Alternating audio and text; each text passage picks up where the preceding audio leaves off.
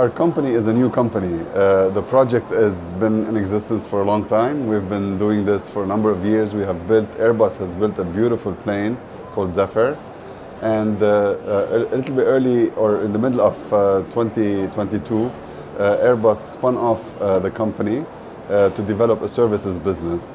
And this company now has a name. It's called AALTO. And MWC is the launch of AALTO. Is where we launch our brand, our company, our services business, and is one where we start engaging with our core customer group, which is the mobile operators and the tower companies.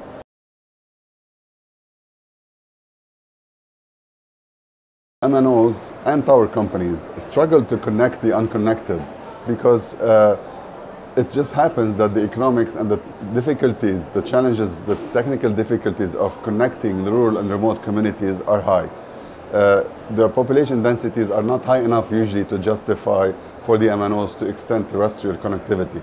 So with Zephyr, what we would do is we give a solution that allows the MNOs not only to do something that technically is difficult, but also to do it while being profitable, which is extending the coverage to rural and remote areas.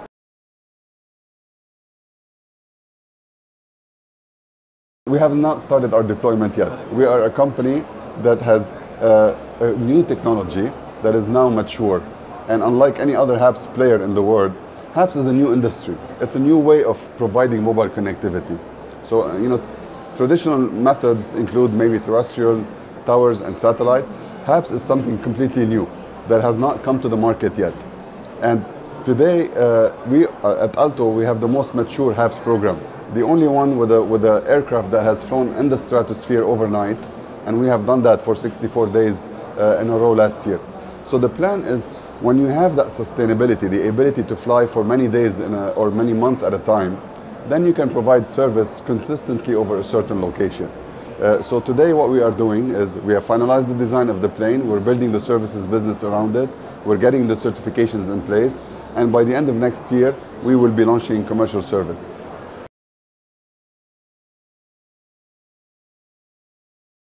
Airbus created AALTO to be a services business. Airbus is in the business of selling aircrafts, producing and selling aircrafts. We are developing mobile connectivity and an Earth observation services business.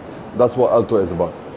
It uses Zephyr, our star performer, which is here at the MWC. The aircraft that you see at MWC has flown multiple missions, 2 of them of 14 days in the stratosphere.